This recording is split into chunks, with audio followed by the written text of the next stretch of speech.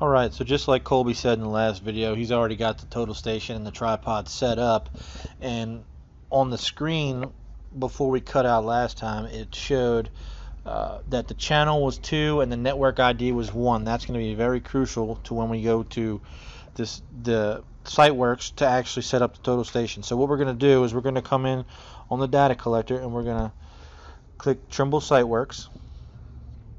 We're going to let it open up.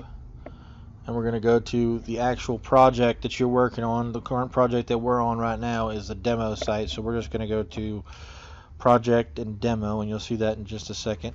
So you got your demo and your work order. Make sure you load your work order. If you have a design there, you can load your design as well. We're going to accept. And what it's going to do is once it accepts it, it's going to ask us to connect to a total station. That's what we're prompted to. If for some reason you are not prompted to that, you're just going to exit out of that screen. It's going to bring you to this is your main screen. This is where you're going to have your line work. This is where you're going to have your control points and everything on here. What you'll do is you'll go to the actual menu button at the top left of the screen, the 3 little bars. You go to Project Setup, and you want to connect a device. The device you're going to want to connect is the total station, which brings you right back to the same screen that you were just on. The brand is Trimble. The model is the SPS series, and the connection type is you could do Bluetooth, cable, or radio. If you have a radio that's in the back of your data collector like we do, we're going to use radio. If you want to use Bluetooth, you can use Bluetooth, but you're limited on your range. Your range is about 20 feet away from the total station.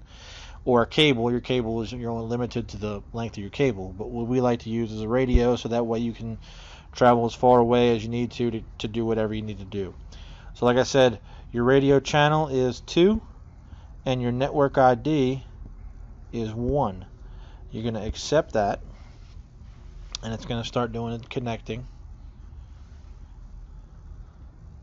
The next screen that it brings you to is going to be your level screen, which is what Colby did in the last video, or earlier in this video, where it'll show you an actual level bubble on this screen.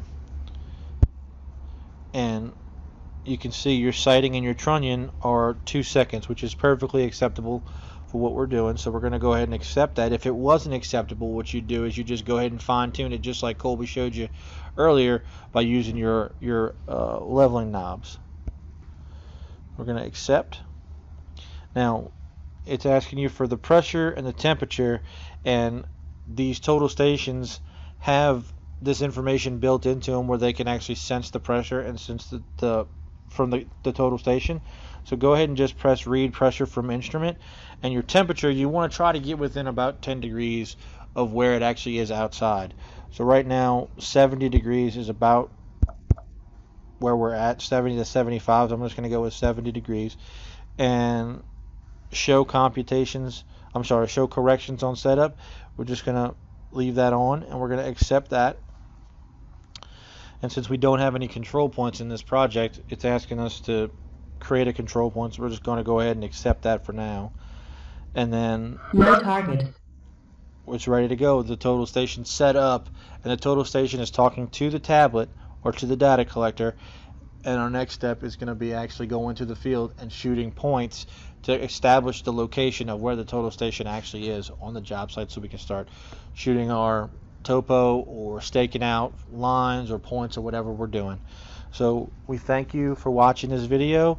If you have any questions, please leave them in the comments below. We'll be sure to check them and answer everything. And hope you look forward to our next video. Thanks.